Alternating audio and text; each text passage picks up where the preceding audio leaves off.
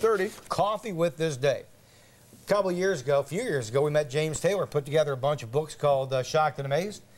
James has a hobby, circus sideshows, freak shows. I was looking at what he called it, exotic and variety exhibitions. Well, there you go. James and his buddy Dick Horne get together about a year ago, opened up the Dime Museum, which is an unqualified hit. It's a museum dedicated to sideshow freaks and oddities. Sure. Tonight they're having their first fundraiser. It'll be down at the Charles Theater. And Dick and James got the man in the center, a living legend, Red Stuart, to come to town.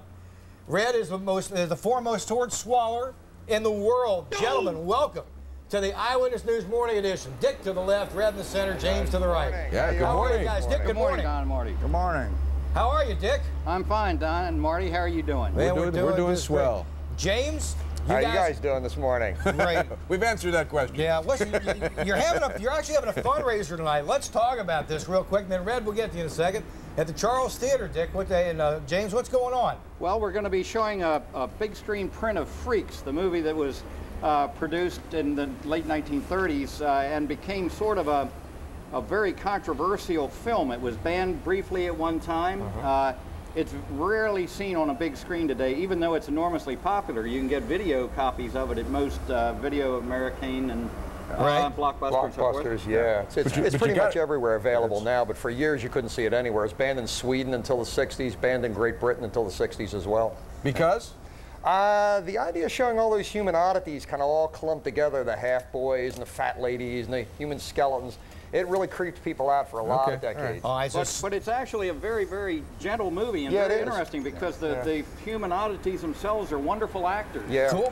Now that's tonight, 7 to midnight at the Charles, 25 bucks a person, refreshments served. So if you got nothing to do tonight, you want to hang out, hit the Charles at 7. Now you bring Red to town. Red, good morning, down from Philadelphia. Yes, I am. Now your profession is, what is your profession listed on your income tax return? Let's see, performer, licensed electrician, plumber, master of all trades, and jack of none. So sword swallowing is not your full-time job? Sword swallower, fire eater, glass eater, used to be glass eater. How did you get into this? How did you get into it? I was hitchhiking around the country back in the 60s, and I got a job. They say, how would you like to learn how to swallow swords and stuff? I said, sure, why not? And been doing it ever since 1967. I've always been curious. Is sword swallowing something everybody could learn if they put their mind to it? True. You can? Proven fact, yes. Doctors and surgeons do it every day. Okay. How so? Yeah, but they use anesthesia. Well, that's besides the point. You know, I just realized something. We're out on Charles Street here. Yeah, a little noisy. You know, you go to swallow that sword, somebody's going to have an accident. Somebody's going to see this, and you're going to careen, man. Well, we'll give it a try there if you'd like me to do it. I'm the only known sword swallower, at least was back in the 60s, that swallowed broadswords and car axles. Car axles? Car axles, Model A car axles. This is a replica of El Cid's sword, or also known as Charlemagne. Okay. Really? Toledo's steel.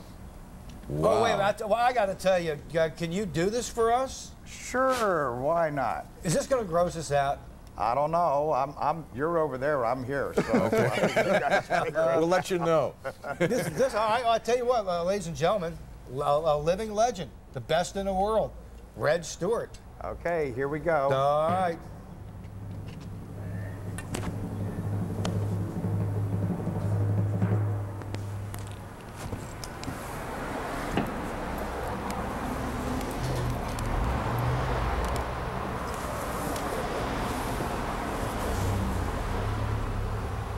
Wow, all right. Fastest way to get iron in your system, guys. I'll bet it is. Man, I got to tell you something.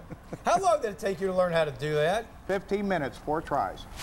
Really? And I have taught 2 people in 1991. One did it in 15 minutes, and another guy did it in his first and every time. Wow. By the way, kids, you're watching at home, don't do that. Yeah, do not try it at home. No, do not try this at home. Do not try this at home. The man is a trained professional. Do you still perform street theater around? I haven't for the time. I've been more like semi-retired, help the family out, things of that nature there in Philly. Okay, what else are you going to do tonight besides the sword? Oh, I'll be doing some raves that I've been doing for the last time I was here. I'll be doing the pincushion, as well as maybe some blockhead and some fire manipulation or fire eating. It's truly, that is incredible. Listen, we want to see you do that again in just a second. James, how's the Dime Museum going? Oh, Dime Museum's been going great. What I think is really kind of funny about it is that a day that we don't have people come down from Wilmington, Delaware is a day that we're not even opened. They're coming from all over, and Dick and I are loving it. It's just been great. Very good. Well, this is very cool. Can we get a real wide shot, Pat, of the building? Just want to see exactly, you know, where exactly we are on Charles Street. We're actually on Maryland Avenue. Maryland Avenue. We're on Maryland? But we're right across the street from Charles Street. Okay, yes, so to speak, I'm sorry, I thought we were on Charles. No, well, you probably, because Atomic Books used to be on Charles, they're now next door to us here on Maryland Avenue, too. Oh, I got you. And you remember Atomic Books, I'm sure. Sure. So we're on Maryland Avenue, just 1808 Maryland Avenue. that puts it just south of North Avenue. That's correct. Just south of North. Yes. Okay. All right, listen, hey, Red, can we get you to do that for us one more time as we hand you in a mug? Commode? Oh, thank you. I love it. You're welcome. Just what the world needs. I think it's nice that Pat wore a glove for you today to deliver that. And sanitary, too. Yeah, wait, could you swallow the cup? If we do, I'll have to pull it through and start all over again. Oh, no, we don't want to do that. Hey, listen, let's see that sword one more time. If you will. Yeah, sure, why not? Do you always have to lick it Wait first? a minute. I just know. Lubrication does make it easier. I don't need to if you like, but I'll do it anyway. I think everybody loves my mouth. We're looking at Hausner's ball of string behind you. Yeah, which I'm going to get to in a second, by the way. Okay, there's the double lick.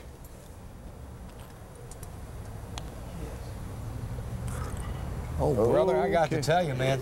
Whoops. Oh, I got to tell you. Hello, America. Stand by for news.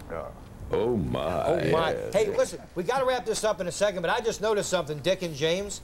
I didn't realize you all had the Hausner's ball of string. We have a Hausner's ball of string. Yes. To be perfectly honest, we were the underbidders on the original Hausner's ball of string from Hausner's restaurant.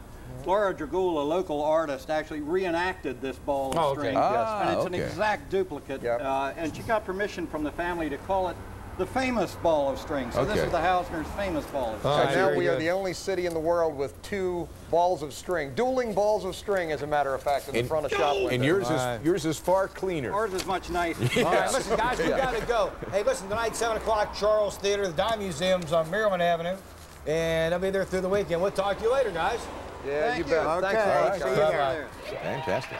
Tell you what we're going to do. I think they've got a website. Oh, I'm sure they have a website. Yeah, they do. We hot link to their website from the morning edition site at WJZ.com. Okay. And they're also in the phone book under Dime Museum of American Dime Museum. Okay, the museum is their dream. Most Americans view education as a vital path to achieving their goals, whatever they are. And this morning,